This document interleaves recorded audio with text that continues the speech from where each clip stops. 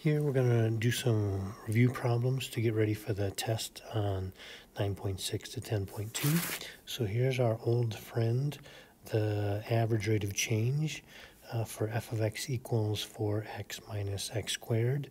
So we're going to take first the f of x plus h is going to be 4 times x plus h minus, we're going to put x plus h squared, and then minus the quantity f of x, which is 4x minus x squared, and that's going to all be over h. So I'm going to work down here. So we're going to distribute that 4 and get 4x plus 4h. We're going to square out the x plus h, which is going to be first one squared, twice the product, plus the second one squared. I'm going to go ahead and distribute that negative sign, making that minus 4x plus x squared. Oops, I bumped that with my left hand. That's, oh, come on now.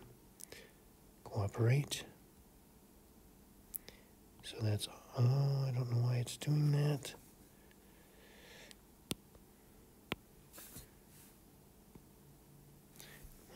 Okay, struggling here with the technology. Give me a moment. Let me see if I can do, there we go. Okay. Whew. Now we can distribute that minus sign. So we've got, and I left off the 4h. Okay, minus x squared, minus 2xh, minus h squared. That was a minus 4x and a plus x squared. And that's still all over h. So anything that doesn't have an h should find something to cancel. And I think we got all of that. So what remains, I'm going to come up here now. What remains has a common factor of h. So we'll pull that out, leaving the 4 and the minus 2x and minus h. And that's still all over h, and we know we're finished when we cancel that h in the denominator. And so our final answer is 4 minus 2x minus h. That's our average rate of change. Let's try it again with our function g. So it's got a different challenge because we have a fraction. So again, our g of x plus h is going to be 3 over, we're plugging in the x plus h where the x was, minus our g of x, which is going to look like that, all over dh. So we need common denominators. So we're going to have to multiply top and bottom on the first fraction by x plus 2, and on the second fraction by x plus h plus 2. So distributing that 3, we're going to get 3x plus 6. We're going to attach that negative sign to the 3 and distribute it, which will make it a minus 3x, minus 3h, and a minus 6. That's going to be over our common denominator, which now is going to be the x plus h plus 2 times x plus 2, and that's all still over h. Now I'm going to come up here. So we can cancel the 3x's and the 6's. So that is leaving us with, it looks like, a negative 3h. That's over the x plus h plus 2 times x plus 2. Then to divide by h, we're going to multiply by the reciprocal. And here's our canceling of the h that signifies we're. Did it again. I bumped it with my left hand. So let me resurrect my pen. So this now is going to be a negative 3 over the x plus h plus 2 times x plus 2. And even though that looks kind of messy, that is our answer. Okay, let's do a different kind of problem now. So here's our function f of x, 2x minus 7, and g of x is 4 minus x. So f minus g of x, it can also be written as f of x minus g of x. And that means we can take the 2x minus 7 minus the quantity 4 minus x. Most of the errors in this come from not distributing that negative sign correctly. And then we can combine the 2x and the x and the negative 7 and minus 4 to get that is our new function. And f times g of x means we're going to take f of x times g of x. So we're going to take that 2x minus 7 times 4 minus x. You can do your box if that helps. That's going to be an 8x, a minus 2x squared, a minus 28, and a plus 7x. So I'm going to write that as a negative 2x squared. The 8x and 7x make 15x, and minus 28. So there's our new function, f times g of x. f of x minus g of x, which is what this notation means we're just going to write as a fraction the f of x over the g of x, but we have to remember to state what the new domain is. Since the denominator can't be 0, then our new domain is everything except for 4, which is what would make that be undefined. So f of g of x is next, and so we're going to take f of, let me try that again.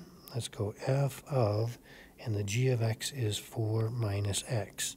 So that means we're going to plug in the 4 minus x into the function f where we see the x.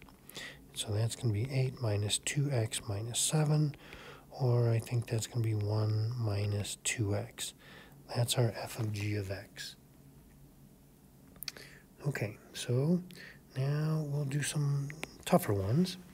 F of g of x means we're going to, in the f function, plug in the square root of x minus 12. So that's going to look like the square root of x minus 12 squared plus 8. Squaring the radical removes it, and so we're going to get an x minus 12 plus 8, which is x minus 4. Now, our domain, this is where you have to be careful. At first glance, it would say, oh, there's no problems there at all. The domain will be all real numbers. But remember, it has to go into the function g first, and g has a restricted domain. Because of that radical, we know that x has to be greater than or equal to 12. And that's going to be then our domain for f of g of x. Now, g of f of x, we're going to take g of, and then we're going to plug in the x squared plus 8 into our g function. So that is going to be the square root of x squared plus 8 minus 12, which will become the square root of x squared minus 4. Now here we can see that the domain is we have to have x squared minus 4 greater than or equal to 0. Maybe you remember we have to factor this as the difference of two squares. We're going to look at a number line and see that our x plus 2x minus 2 is equal to 0 at negative 2 and 2. That's going to divide our number line into 3 regions.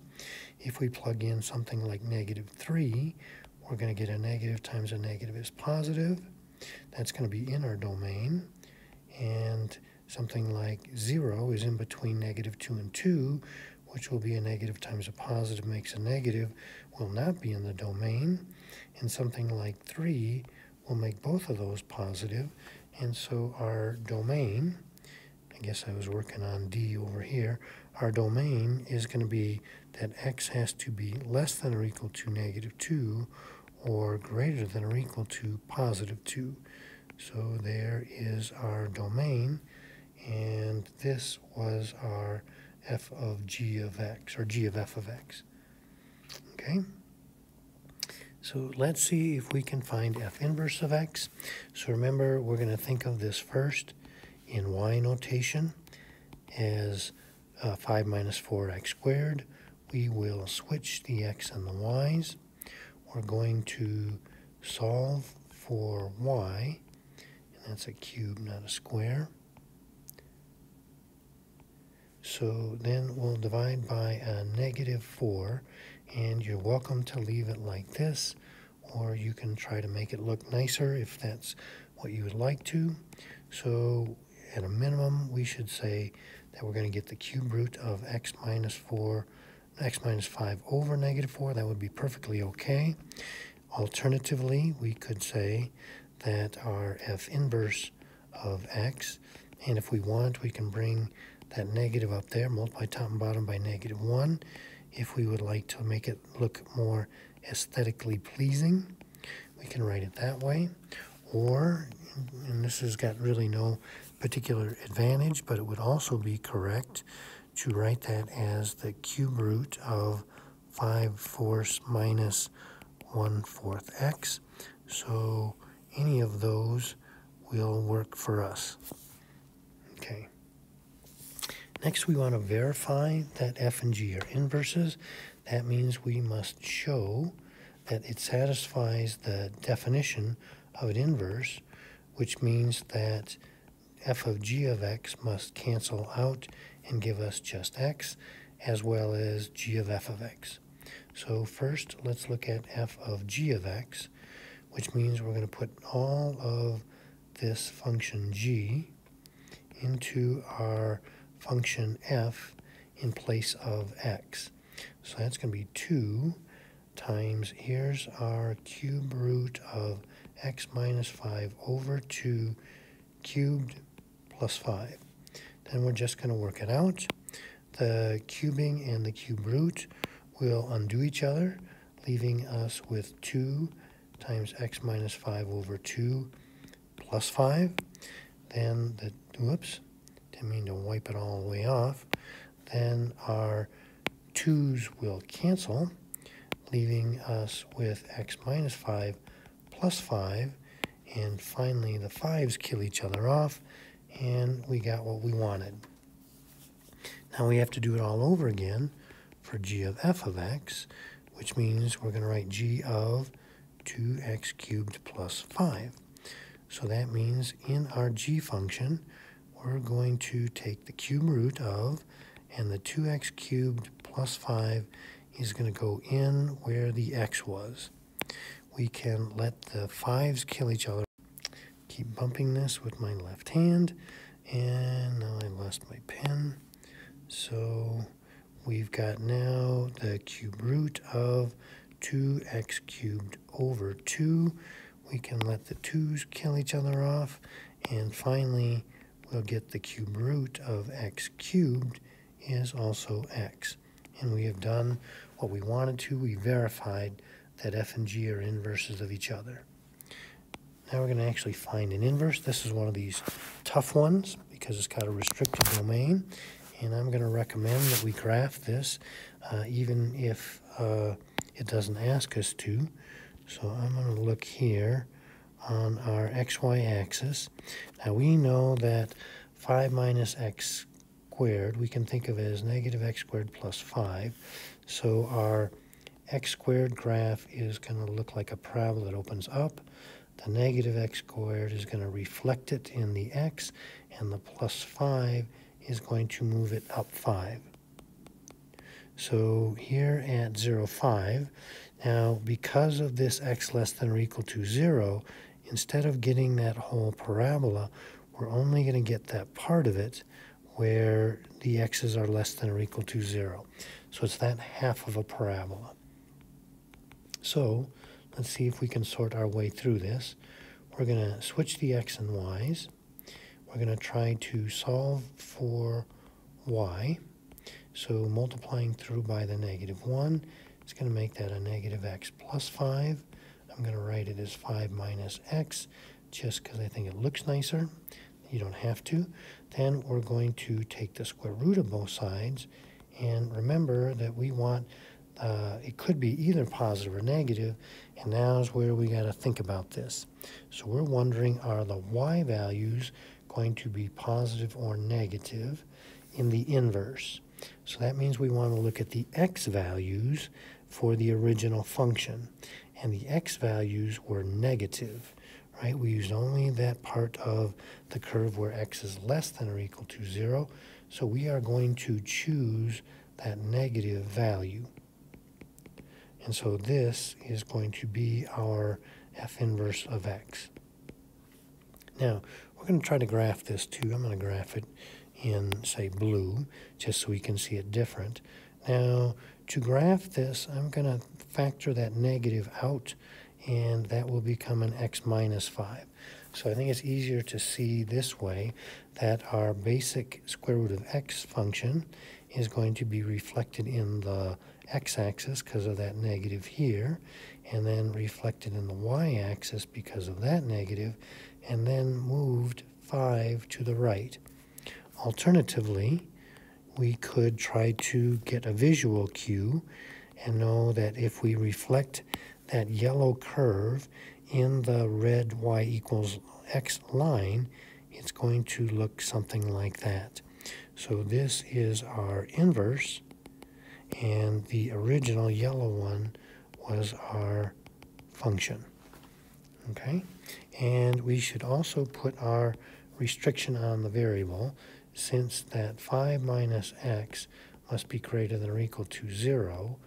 That means that x must be less than or equal to 5. So we need that in there as well as part of our inverse function. All right, let's try another challenging one. So we're going to graph this thing to get some clues along the way. So our green function here, I'm going to think of that as a negative x minus 3. So we know that the square root of x function is going to look like this. The first negative is going to reflect it in the x. The negative on the inside will reflect it in the y. And then we're going to go 3 to the right. So we're going to get 1, 2, 3. This is our original function, which we're calling g of x. So, and you can see that the domain, we just have x less than or equal to 3. That's consistent. So we're going to think of that as y equals negative square root of 3 minus x. Then we're going to change our notation. I'm going to change colors too. So I'm going to use a blue here and say x equals negative square root of 3 minus x. We're going to solve this for, oops, that's a y. We're going to solve that for y. So that's going to be x squared. Notice that negative is going to get squared out, and we'll just get 3 minus y. So that's going to be x squared minus 3 is negative y. So y is going to be a 3 minus x squared. Now, we know we can't really get that entire parabola because we only had a half parabola to start with. Now we know this is going to be, if you want to think of it as negative x squared plus 3, it's going to be a parabola that opens down and has vertex at 0, 3. But we can't keep the whole thing. We have to decide which side to keep, which half to keep. So you can do it visually. If you can see that, we can do that. We can also look for clues algebraically. So we're wondering about what is our domain going to be? What x values are we going to use? So if we look at the original, its y values were all negative. You can see that in the curve.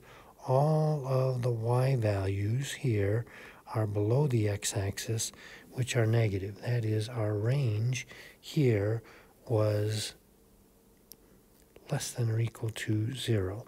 So when we switch the x and y's, that's another way of telling that we want only the part where the x values are negative. So we're going to get only this piece. So there we see it visually, and algebraically we're going to say that g inverse of x is going to be our 3 minus x squared. With the restricted domain, x must be less than or equal to 0. Okay, those are pretty tough. I think that's all we got here. Very good.